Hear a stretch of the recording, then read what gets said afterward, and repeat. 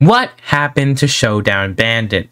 If you know Showdown Bandit, then you probably also know Bendy, but if you do not know Showdown Bandit and you know Bendy, well, I'm surprised you do not know it, because the Bendy game in the Hometown Studio, Kindly Beast, well, now they're not named as Kindly Beast anymore, but they had a whole different studio dedicated to Bendy called Joey Juice Studios. Then they also made a different studio called Kindly Beast, made for other different games, with their very first one being Showdown Bandit. When it first came out, I'm pretty sure it released for like, what, $7, $8, $9? I'm pretty sure it was like $8 on Steam. Or, like, if you do not know what you're doing, the game should at least be around 2 hours long of gameplay, but if you know what you're doing, the game is a maximum around 1 hour of gameplay. To be fully honest, the price is just okay for it. It wasn't the best, but when he played the game, many people even knew it just looked not as good. Also, to mention, the whole entire game got delayed too, so that also did not help its case, making the whole entire game and everyone that played it all really just wondering many questions of what happened to the game. And it wasn't just the game that happened, you know. We all know that the game was also removed off Steam. If you go on Steam right now, you cannot find the game. It is gone. They removed it. You can try to go look it up, but it says you cannot play the game anymore. I, of course, played the game on my channel before when it first came out, so I still own it. Never downloaded it, never play it. Who knows? I played it once, obviously, but I might go back and play it for like a live stream. Maybe pretty fun. But of course, the one thing that stopped it from happening was also, you know, maybe a certain lawsuit.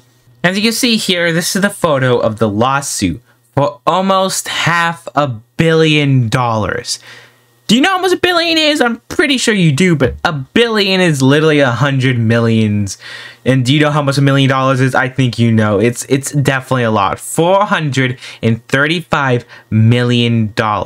But the thing is, what's the lawsuit for? Who is it? It's Fat Mojo LLC versus Joey Juice Studios. Yes. With this whole lawsuit being known, literally, we haven't heard any news off Bendy Revival, Showdown Bandit, anything like that. So it came with a bunch of people making different theories, and one of them is, you know, the merch. This is it, the merch. When the game first came out, Showdown Bandit, it didn't just come out like a buggy and not buggy mess. It just came out as a, I guess, not really like a game. Many people didn't really like it. It didn't really, like, it wasn't that good when it obviously came out. But guess what? Of course, Kindly Beast thought that, yo, this game is going to be so big, it's going to be like another Bendy. Do you know what happens? We need to marketize it. We need to make market on it fast. Do you know what we're going to do? Make a whole bunch of action figures, plushies, and mystery clips. Because, why not? And also, let's make it exclusive to Walmart, because also, why not? You guys can see here, these are the plushies. The quality was extremely low. They did not look good at all. As you can see here, they're not really good at all. Like, they're not good. Also, these are the action figures. Well, these also the action figures, as you can also see, they also do not look that good. Some of them looked cursed, but they're not as bad as the plushies. They just weren't as good, too. Also, these are them sitting on the shelf still at Walmart, because why not?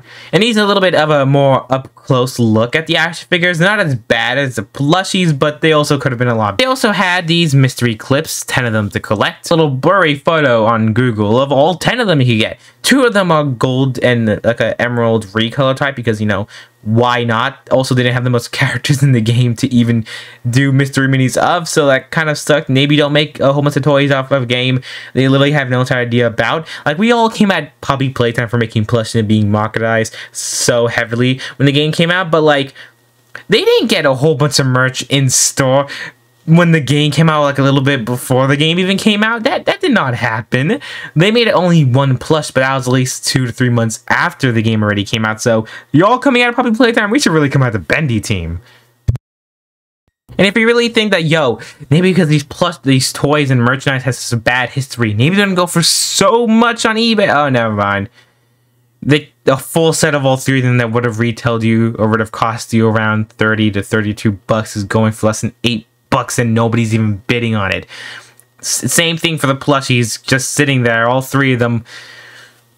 They're not new though, but still, $9. That's less than the price for one. And if you think, yo, maybe they could be selling for a lot. Maybe they sold for so much. Oh no, this is even less. All of them with the tag brand new for less than $1 plus shipping, less than $5. That is more. That's like what, 55% off of just 1 plush for all 3 of them? Don't worry, it gets worse. $4 plus shipping, like $10 in total for all 3 of them. That would have costed you $30. The market isn't really good for these. We are probably wondering right now what went wrong. Why was the game bad? Why did they make a whole bunch of merch that looked bad and also is just bad? Also, the mystery minis are probably the best things ever. The whole clips is probably the best quality out of all of them. But this is actually why.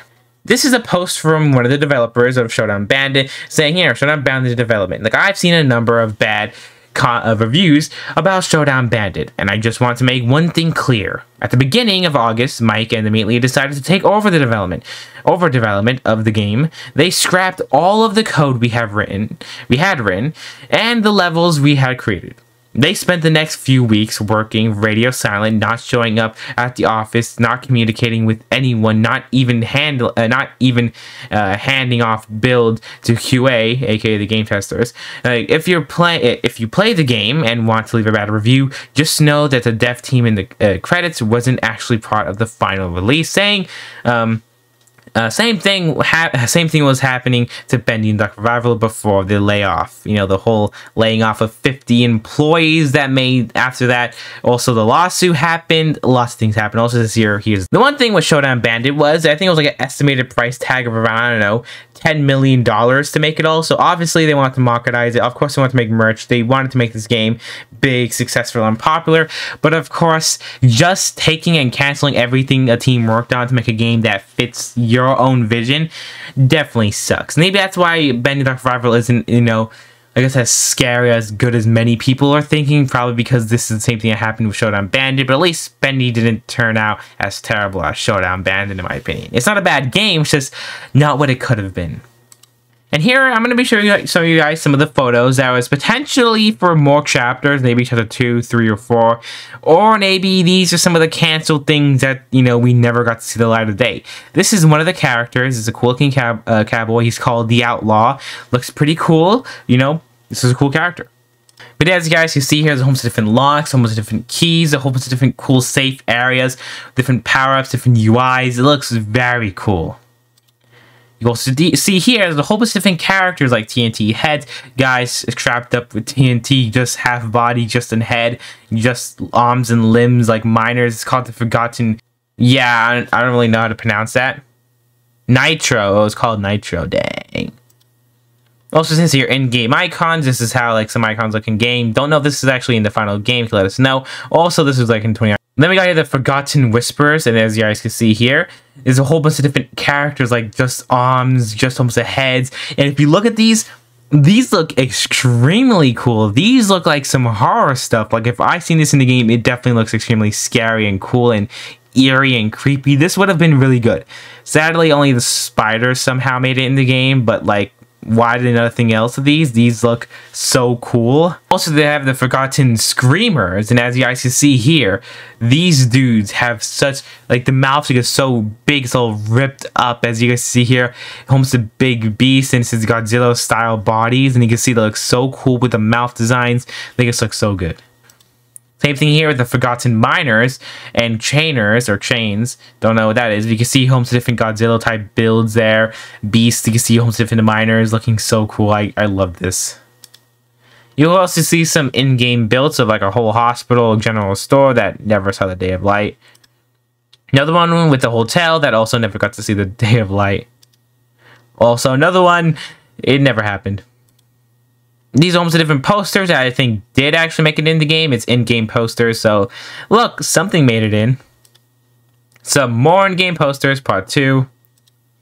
And of course, some various assets, with I think half of these actually making it in the game, so you know, we don't need to talk about them.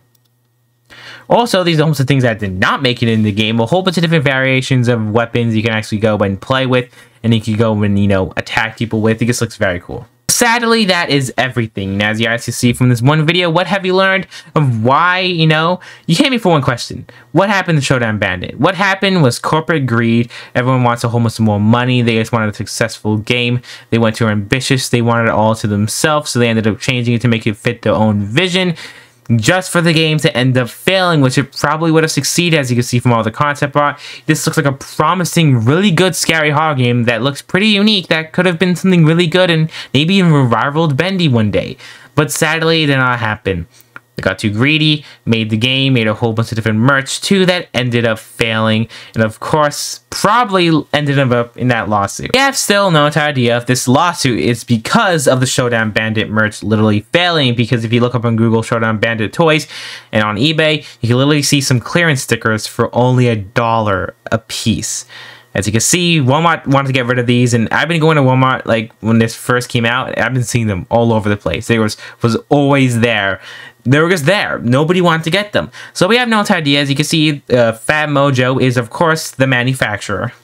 Fat Mojo, the one suing them, is the one actually doing the merch. Fat Mojo was the one that made all these and is the one making the Puppy Playtime merch, the one making the Petsimo X merch. If you know, you know, and let's hope they don't get another lawsuit for $500 million. But you can see they're trying to go and sue Joey Drew Studios, you know, the studio behind Bendy. But of course, at this time in 2021, I think Kindly Beast Studios or Kindly Beast were just, you know, gone. They got rid of that. So I do think that's why they couldn't sue Kindly Beast, the one that created Showdown Bandit, with their own separate studio, and they went to sue Joey Drew Studios for their failing toys, probably for some weird reason, or maybe this is because of some Bendy toys. Maybe Joey Drew Studios and the Meatly did some shady things that Fat Mojo did not like, so they went to go and sue them. We have no idea what caused this lawsuit, but it's also probably the reason why we're never seeing anything else for Showdown Bandit, and it's the reason why Bendy took so long. But at this day, we still know nothing about this lawsuit, and it's still a big mystery. But the only thing and the newest thing we got of Showdown Bandit was this one photo on an official Twitter page for it, showing a hand coming back like it's a resurrection, or them planning to remake the game. But at this point in time, we have no news. That was like years ago, so the game is probably never coming back, and that's what happened to Showdown Bandit. Don't forget to watch my other videos talking about Bendy and a whole bunch of other canceled and, you know, what's called a canceled concept thought that never got to see the light of day either, because that is pretty interesting. If you like this video, let me know in the comments below, and after all this video, let me know what you think about Showdown Bandit. Did it have potential? Could it be great? Sadly, who knows?